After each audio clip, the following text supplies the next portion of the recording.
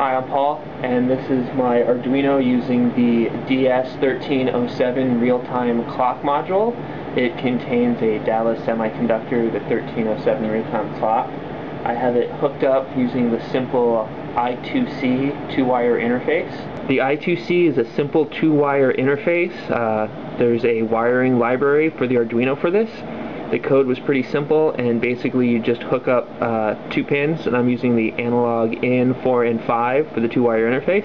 And you can see them going into the serial data and the serial clock on the DS1307 board.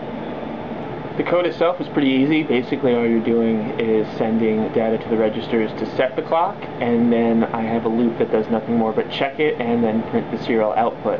I have a SparkFun serial LCD displaying my output here.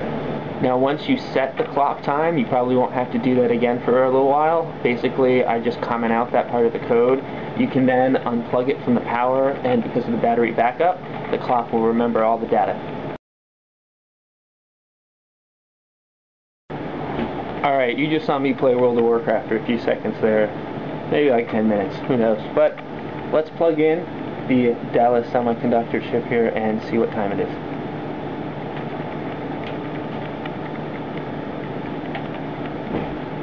And now with one dramatic pan, you can see that the date and time have been saved, and it kept on going.